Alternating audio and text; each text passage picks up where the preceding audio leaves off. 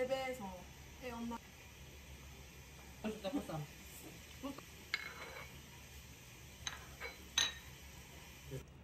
그래? 4일 줬나? 8월 나갔나? 좀 됐네. 편하지. 왜? 잘 가네.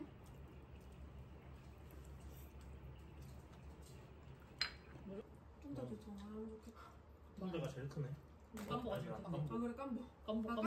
깜보랑 뚱자랑 비슷할. 깜찍이가 되는 거야? 시방향? 씨바.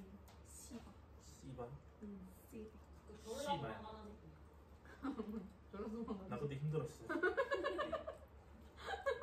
야, 내가 살렸대, 이 강아지. 아 다행이다.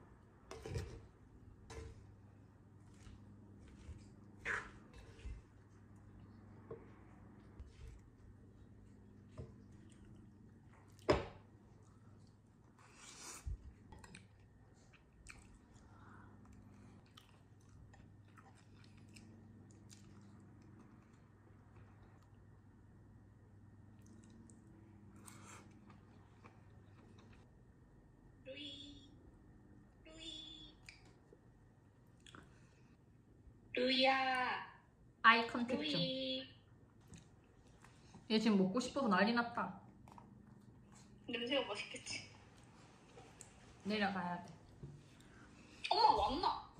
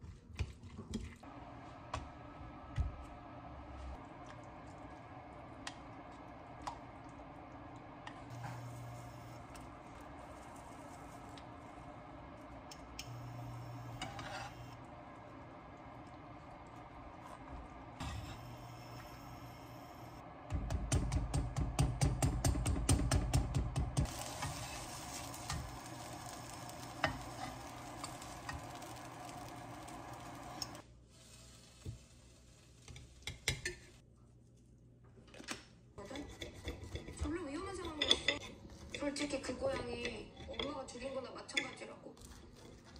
겨우 그것 때문에? 난 친구 필요 없어. 그냥 조용히 지내다가 졸업할 거야. 너 왜 그렇게 화냈는데? 너만 비극의 주인공 같지? 나이도 많고 그러니까 선생은 비극의 주인공이지? 왜 영화 찍냐?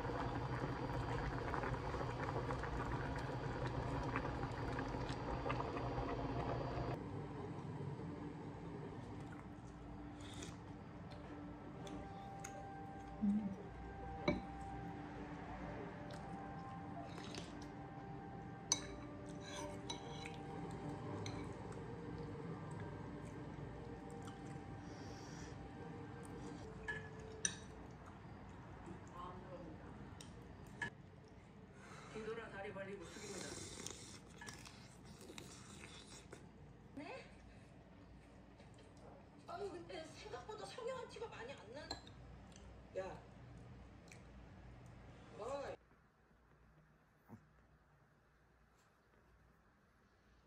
왜?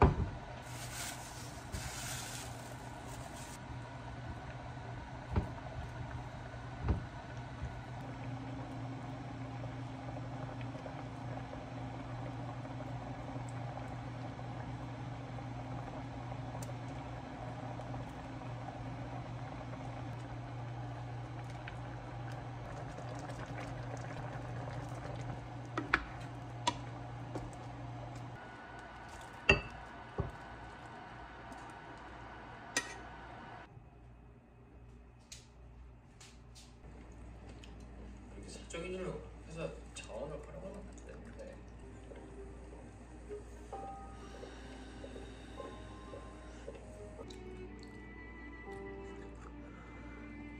달 정도 된 것 같은데 약 먹은 날은 그래도 몇 시간. 자연스러운 겁니다.